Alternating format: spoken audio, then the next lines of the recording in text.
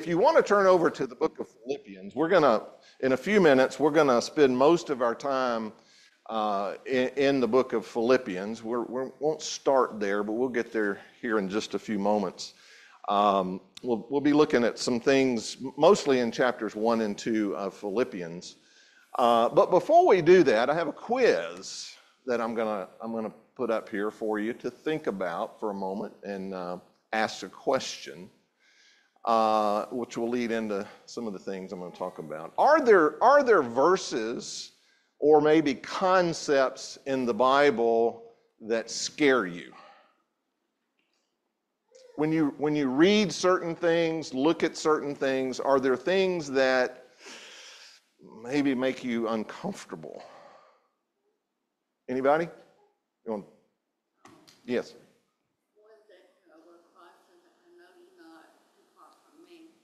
Yes. Yes. Those that don't know him, he will say, depart from me. Or judgment, yes. Anybody else? Anything specific that you think about? I read in my daily reading, I ran across this one this week, Jeremiah chapter 17 and verse 10. I, the Lord, searched the heart and test the mind, to give every man according to his ways, according to the fruit of his deeds. That makes you a little uncomfortable. What else? Anybody else? Mark? Go ahead, Adam.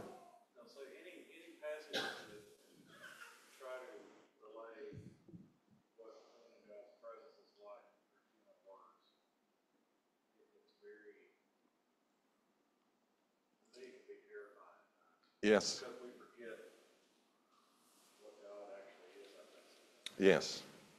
Mark? You can find it now, but the verse that talks about sinning against the spirit that will be forgiven. Yes. Sinning against the Holy Spirit in a way that can't be forgiven is what Mark said. Anybody else? The parable of the talents. Which one am I? Which one am I? Anybody else? Yes, sir.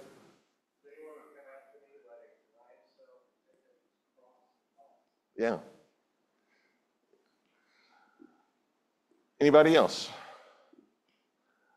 So I asked that question for this reason, and maybe it's a sign of my age, as I know it doesn't look like it, but I'm getting older.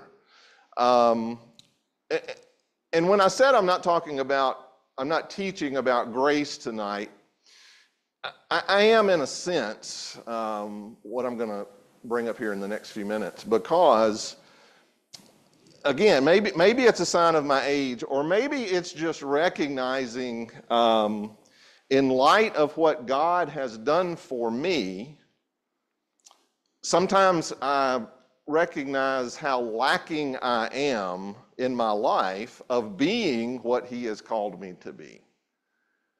And I start reading and looking at scriptures differently than maybe I have before. Sometimes you can just read scripture over and over again and you understand it, you know what it means, but maybe you don't take a step back and say, well, what about me? How do I fit? The parable of the talents, all of these things we read about a lot and study, and we get it, we understand it, but do we stop and think about, wow, what about me? And it can be sobering when I go back to that passage in Jeremiah when God said, I'm going to test your hearts and your minds, and I'm going to reward you based on that. That's a little bit frightening.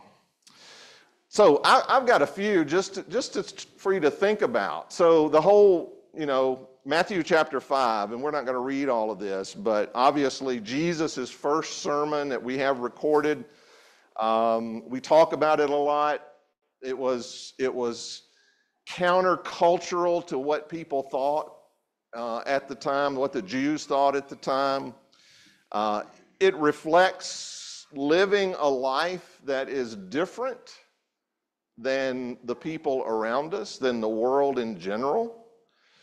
But when you look at some of the, and I highlighted just a few of the words in there, when you think about it and put yourself in the picture, and you could go through the whole list. I just picked out a few. Blessed are the meek.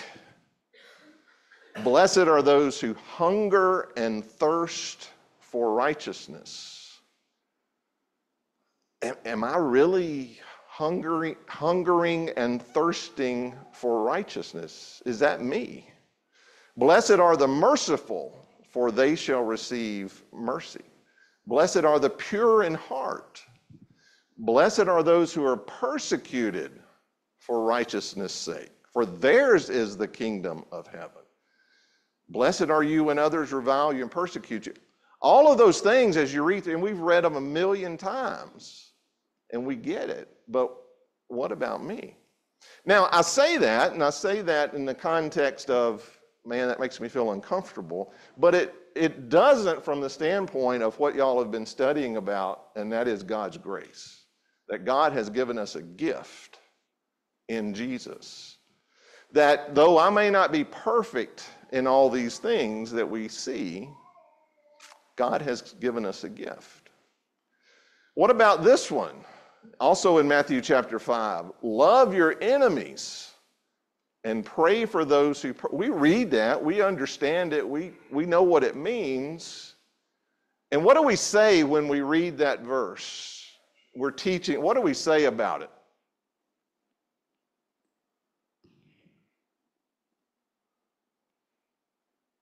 Nobody says anything about that verse. It is difficult. We always say it is hard to do, to love my enemies. That is hard. So does that mean we don't have to do it? No, it doesn't mean that. It's hard, it's difficult, it's challenging. When Jesus said it to the people he said it to, it was hard for them. He didn't say, okay, if, try this and see if you can make this. No, he said, this is who you are. Verse 48, you therefore must be perfect as your heavenly Father is perfect. It's hard. It's hard, but it doesn't mean we don't do it. What about this one? Galatians chapter 5. But the fruit of the Spirit is love, joy, peace, patience, kindness, goodness, faithfulness, gentleness, self-control. Turn over to Romans chapter 8. We're going to read that real quick. What does that mean? When Paul wrote this to the Galatians, what is he telling them? What is he telling them about who they are, who we are? He's listing characteristics there. He's listing fruit. Mark? Yeah. This is our life. This is who we are. It's the fruit of the Spirit. Paul would write in Romans chapter 8, beginning in verse 5, for those who live according to the flesh set their minds on the things of the flesh, but those who live according to the Spirit set their minds on the things of the Spirit. For to set the mind on the flesh is death, but to set the mind on the Spirit is life and peace. For the mind that is set on the flesh is hostile to God, for it does not submit to God's law. Indeed, it cannot. Those who are in the flesh cannot please God. You, however, are not in the flesh, but in the Spirit, if in fact the Spirit of God dwells in you. Anyone who does not have the Spirit of Christ does not belong to him. But if Christ is in you, although the body is dead because of sin, the Spirit of life because of righteousness. If the Spirit of him who raised Jesus from the dead dwells in you, he who raised Christ Jesus from the dead will also give life to your mortal bodies through his Spirit who dwells in you. So this is the life in the Spirit. This is who we are. These are the characteristics that I am supposed to have in my life. And I look at those and think, oh, how am I doing on all that? Do I exhibit those characteristics in my life to everyone? And it applies to us as we interact with people, and not just people we like. It's easy to do. It's easy to demonstrate those characteristics to the people there's even 2 or 3 of you in here that I like, and I will demonstrate those to. But what about, how does it apply to husbands and wives as we interact with one another? Are we doing that? Maybe that makes us uncomfortable. What about children and parents? Same thing, it applies. What about brothers and sisters? What about spiritual families? What about my neighbor? What about the people it's who we are. And the last one I'll put up, I think it's the last one. James chapter 1 and verse 2. Count it all joy, my brothers, when you meet trials of various kinds. David, we preached on this a couple of weeks ago, I guess. What do we say about this verse? It's hard. Count it joy when you meet trials. We don't like trials. We don't like when we face hard things and difficult things. And James says, count it joy. And he'll tell us there's a reason we count it as joy, right? It helps us. It develops our character. It develops patience and steadfastness.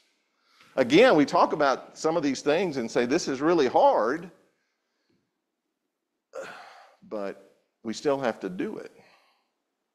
So some of these things are challenging in our lives. And we've been studying Romans in our high school class. And so at the end of every class that I taught, I've brought them to this verse. Romans chapter 12 and verse 2, about being transformed, not being conformed, but being transformed by the renewal of your mind. Carson preached a sermon on this a little while ago. Turn over to Romans chapter 5. Back to Romans. I know I'm there a lot, but I've been studying that a lot. Romans chapter 5, verses 1 through 8. Therefore, since we have been justified by faith, we have peace with God through our Lord Jesus Christ. Through him, we have also obtained access by faith into this grace in which we stand, and we rejoice in hope of the glory of God. Not only that, but we rejoice in our sufferings, knowing that suffering produces endurance, and endurance produces character, and character produces hope. And hope does not put us to shame, because God's love has been poured into our hearts through the Holy Spirit who has been given to us. For while we were still weak, at the right time, Christ died for the ungodly. For one will scarcely die for a righteous person, though perhaps for a good person one would dare even to die. But God shows his love for us in that while we were still sinners, Christ died for us. So I go back to my point. God has given us a gift that Paul very well understood. And he says, because of that, we are to be transformed. Our life is to be changed. Our lives are a process of transformation to be more like Jesus each and every day.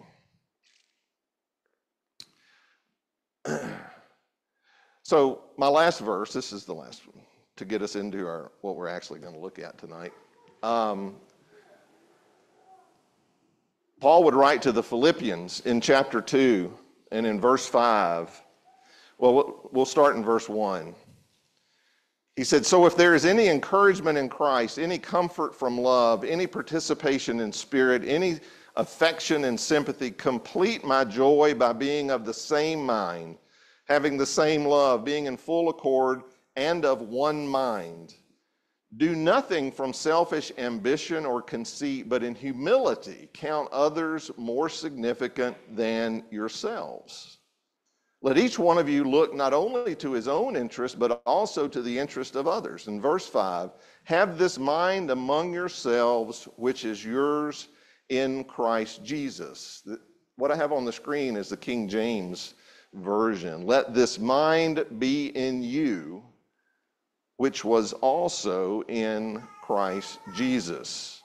Paul would go on to say, who though he was in the form of God, did not count equality with God a thing to be grasped, but emptied himself by taking the form of a servant, being born in the likeness of men, and being found in human form. He humbled himself by becoming obedient to the point of death, even death on a cross. Therefore God has highly exalted him and bestowed on him the name that is above every name, so that at the name of Jesus every knee should bow in heaven and on earth and under the earth, and every tongue confess that Jesus Christ is Lord, to the glory of God the Father. So Paul wrote this letter to the church at Philippi. Where was he when he wrote this letter? Prison. Paul's in prison. He's writing this letter. He's encouraging them to live a life of unity, to live a life of humility. And he admonishes the Philippians in this letter to have the same kind of mind that Jesus had. In this text, in these few verses, when he says that, what are the three things the three principles that Paul lays out about Jesus? There are three kind of main things in those 7 or 8 verses there. What are the three things? He came down as a man. He came down as a man. Even though he was in the form of God, what does it say he did? Pardon? Emptied himself, humbled himself. He demonstrated humility. He is God. And he humbled himself to come down. What else? What did he take on the nature of or the form of? Servant. Somebody said he became a servant. He took on the nature of a servant. And then what did he do? What did he do in regards to his Father? He obeyed. He demonstrated obedience. He demonstrated humility. He demonstrated servanthood, being a servant. And he demonstrated obedience, even obedience to the point of death. So when I think about this is what got me to this whole line of thinking. I pray for this almost every day, that God would help me to have the mind of Christ. And I think about that from the standpoint, how can I have the mind of Christ? Again, it's kind of a daunting thing. So our task or our challenge in this life is to transform our minds and our lives to be like Christ. And so I'm going to challenge you in just a moment to consider your life in the context of this. Thinking about the fact, as I said, the verses that I've put up on the screen and many others, all of them for that matter, they're not optional. When God tells us what kind of heart to have, what kind of mind to have, he didn't say, only if you think you can do this. Transformation, it's not unlike physical transformation. If I want to transform my body, what does it take? Troy? Discipline. Discipline. That's why I haven't done it yet, but if I were going to do it, it would take, what else? Consistency. What else? Does it take time? It takes time. It takes energy. It takes commitment. If I want to look like Cade, that's not going to happen, but if I did, it would take all of those things for me to do that. So as a disciple of Jesus, as a husband, as a wife, as a father, as a mother, as a brother, this is what we've been called to do. This is what we've been called to do. And again, it seems simple. We can read the verses. We've read them a million times, but it is often hard. So what I would challenge you to think about tonight, is there one aspect of your life that you can begin a process to change, to improve, to assist in this transformation? I put a list up. There's obviously, 1,000 things we could think about. Bible study, is that one you need to improve on? I can't transform my body without doing some work, some weightlifting, some running, some whatever it is. I do those things. Can I be the disciple that God has called me to be without studying his word? Well, we know we can't. What about prayer? We're going to talk about that in just a moment. My form of communicating with my Heavenly Father is through prayer. How am I going to develop my relationship with God if I'm not committed and dedicated and I don't spend the time in prayer? Again, it's one of those things that's simple and we understand it, but are we committed to doing it? What about building relationships with our spiritual family?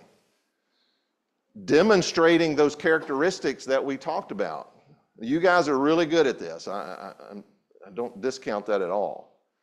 What about our commitment to attendance of worship and Bible study? Being with my spiritual family, am I committed to doing that? What about my zeal for teaching others about Jesus? Am I committed to doing that? Am I committed to working on doing that? Not all of us are good at it.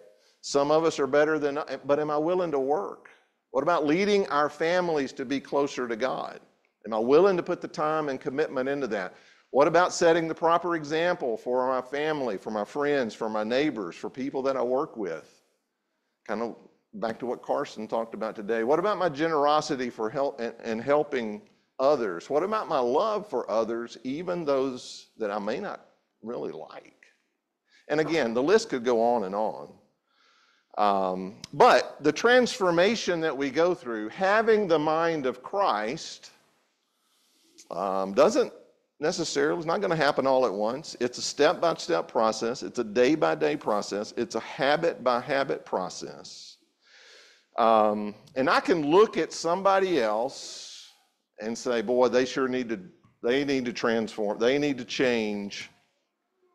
But am I willing to look in the mirror and figure that out for myself? And I would just throw this out there. If you need help in some area of your life, whether it's one of these or something, if you need help with that, ask somebody. There are plenty of people here that are really good at some or all of these things that maybe they can help you figure out, how do I do this? How do I become better in my Bible study? How do I become better in prayer? One of the turning points for me in my prayer life, I'll admit to this, a number of years ago was I would encounter people here and other places that maybe it was sickness, maybe it was something, and I would tell them, I'm going to pray for you. And then I'd forget to do it. And the more I thought about that, I thought, I can't do that. And so I realized I've got to change how I do this. And I developed a much better routine for me that works, that helps me in my prayer life. That's just one example.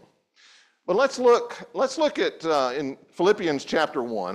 We're going to back up there just for a moment.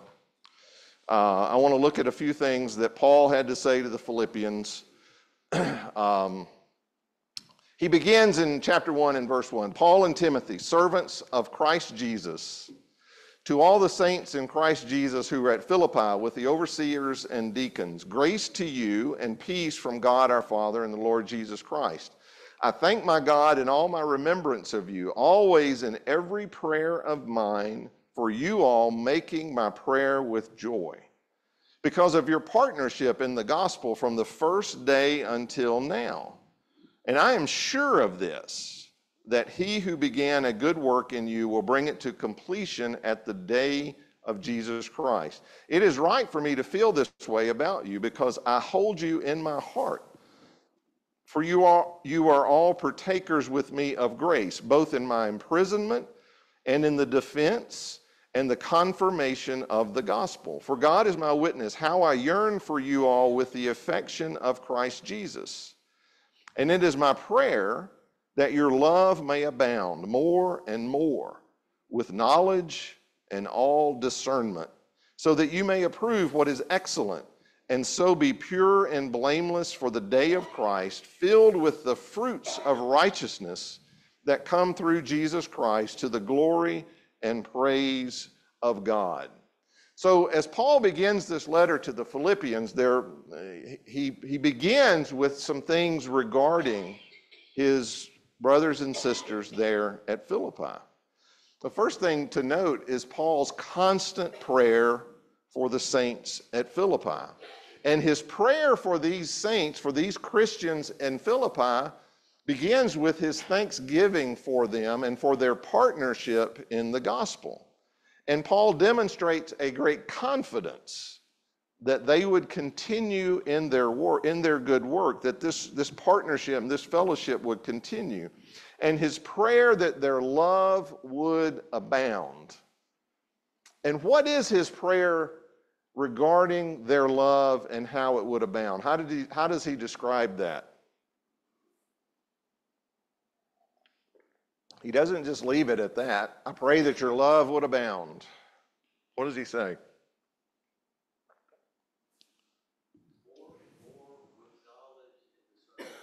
He says, I pray that your love would abound with knowledge and with all discernment. What is discernment? We understand knowledge. They're supposed to, as their knowledge grows, their love is going to grow. What is discernment? What's another word for that? Understanding. So he says, I pray that your love will grow more and more, but with knowledge and discernment. What else does he say about it? What does he want the result of that to be, of their love growing in this way? He says, so that you can approve what is excellent, and so you can be pure and blameless.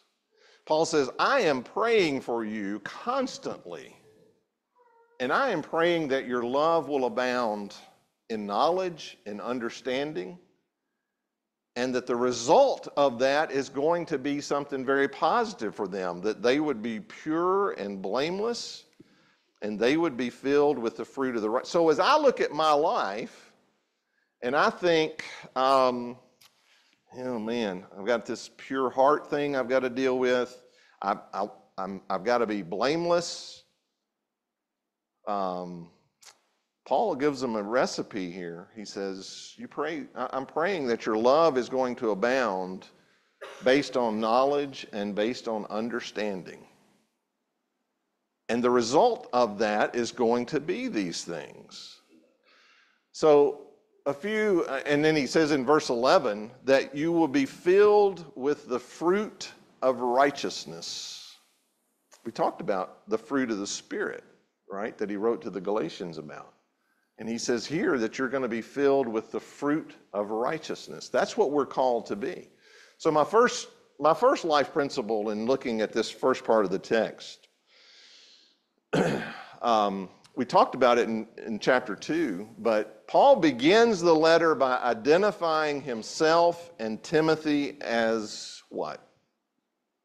Servants of Christ Jesus.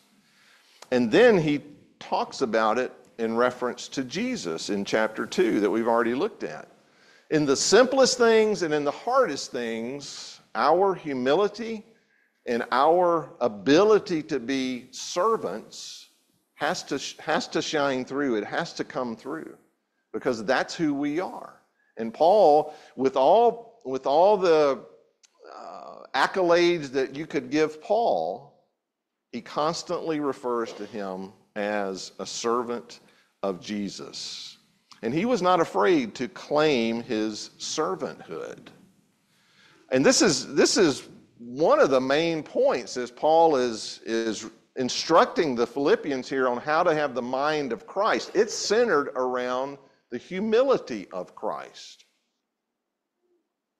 It's centered around the humility of Christ. The second thing I would just point out, constant and consistent prayer is vital to having the mind of Christ. He says in verse 4, always and in every prayer of mine for you all, making my prayer with joy.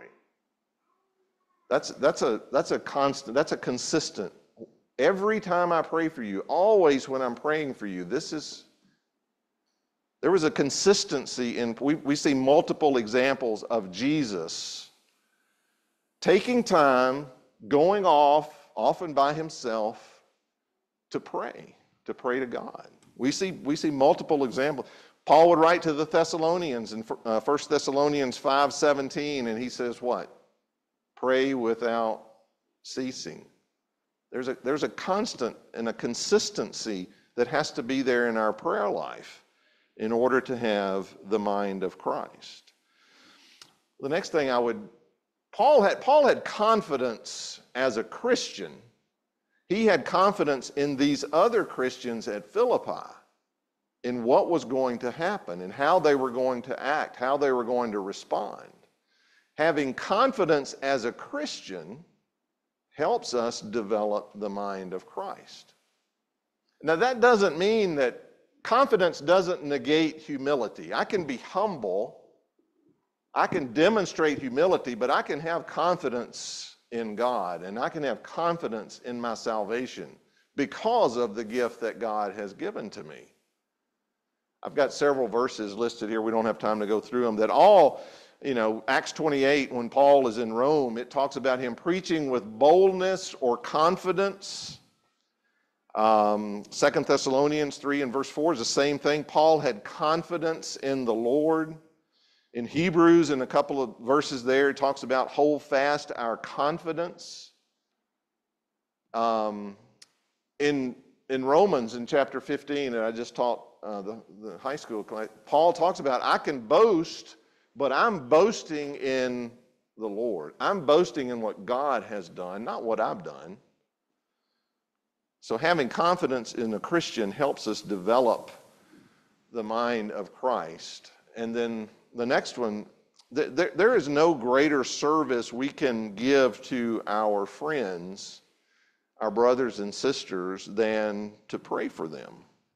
We can help them in lots of ways, and we should be helping them in lots of ways. But we all have the ability to pray for them. We don't all have the same ability to give and maybe provide. There's lots of things we do. Not everybody has the same. We all have the ability to pray. And we all have the ability to pray for our brothers and sisters. And tell people that you are praying for them.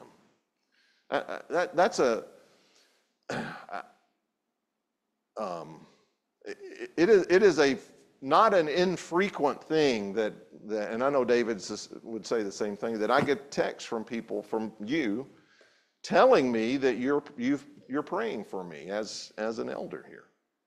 I mean, that's a tremendous feeling. So what a great thing to do for our brothers and sisters and let them know.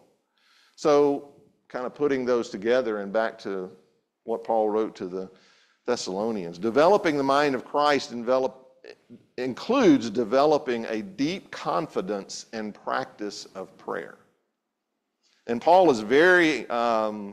He talks about that to the Philippians a lot in terms of what he is doing for them, in praying for them. Going on into, looking at the clock. Going on into verse 12 of chapter 1, I want you to know, brothers, that what has happened to me has really served to advance the gospel, so that it has become known throughout the whole imperial guard and to all the rest that my imprisonment is for Christ. And most of the brothers have become confident in the Lord by my imprisonment, are much more bold to speak the word without fear. Some indeed preach Christ from envy and rivalry, but others from goodwill. The latter do it out of love, knowing that I am put here for the defense of the gospel. The former proclaim Christ out of selfish ambition, not sincerely, but thinking to afflict me in my imprisonment. What then? Only that in every way, whether in pretense or in truth, Christ is proclaimed, and in that I rejoice. So understanding the relationship that Paul had with these Philippians, these Christians in Philippi, you have to know that the Christians there were concerned about Paul. What's happening to Paul? What kind of condition? What's going on? He's in prison. You know, this is a natural thing. What's going to happen to Paul? And Paul is sitting there telling them, look, the gospel has been advanced in Rome because I've been in prison. And we've said this. Paul is a prisoner as he writes the letter. I'm not going to have time to go into those verses. Nothing in this letter, though, hints of a complaint by Paul. But Paul rejoiced that because of his bonds, it had made possible for the gospel to be advanced in very unexpected ways. What does he say? It has become known throughout the whole imperial guard and to the rest that my imprisonment is for Christ. Sometimes, maybe more than we think about, sometimes, Curtis holds that 5-minute sign up. Satan will put obstacles in our way, in the way of preaching the gospel. How do we react to those obstacles? How do we deal with those obstacles? Paul didn't let the fact that he was in Rome, he was in prison, he had people guarding him, he didn't let that stop him. He said it's become widely known, even in this prison, in terms of all these guards, that I'm in prison because of Christ, not because of something I've done.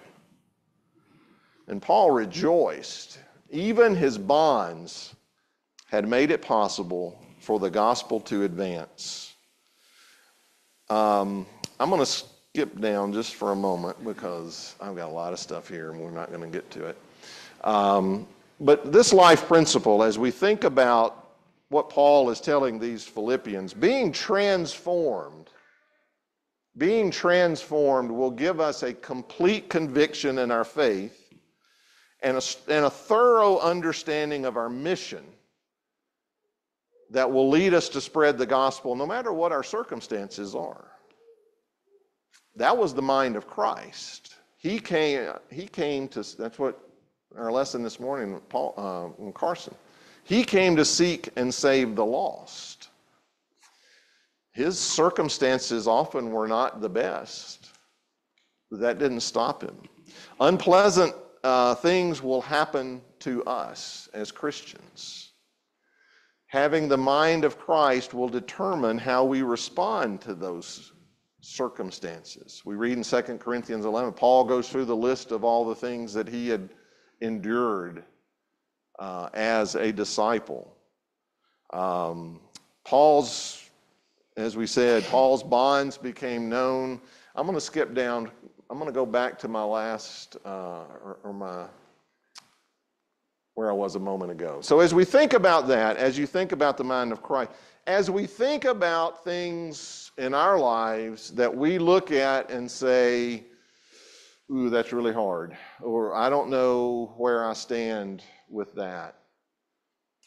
First of all, we acknowledge the gift that God has given to us. We acknowledge the grace that God has given to us. That I'm not perfect. I'm not going to be perfect. But I'm going to live my life in the Spirit, and I'm going to demonstrate the fruit of the Spirit that God has called me to do. Even though it may be difficult, even though it may be hard, that's who I am. That's the life I've been called to as a child of God. And with God's help and with the help of my brothers and sisters, I can do that. So I have to examine my life, and I have to think about all the things in my life and figure out, what do I need to improve? What do I need to change? How do I transform my life? And maybe it's one of these things, or maybe it's something completely different. But those are the things we have to think about. So as we read Scripture, as we read where Paul tells them, you have the mind of Christ, think about that from a personal perspective. How do I do that? How do I change my life so that I have the mind of Christ? That seems daunting. That seems difficult. But in the context that Paul writes to the Philippians here, he's dealing with their humility, their ability to have the same mind and to be in sync with one another. Not doing things from selfish ambition or conceit, but with humility count others more significant than yourselves. Sometimes that's hard. But that's what Paul told them to do. And he said, have this mind among yourselves, which is yours in Christ Jesus. So I would suggest every day we pray that we have the mind of Christ. Every day that we pray to be more like Jesus. But then figure out, how do I do that? What do I do in my life that helps that come true? That helps me each day to be more and more like Jesus. Anyway, thank you for your attention tonight.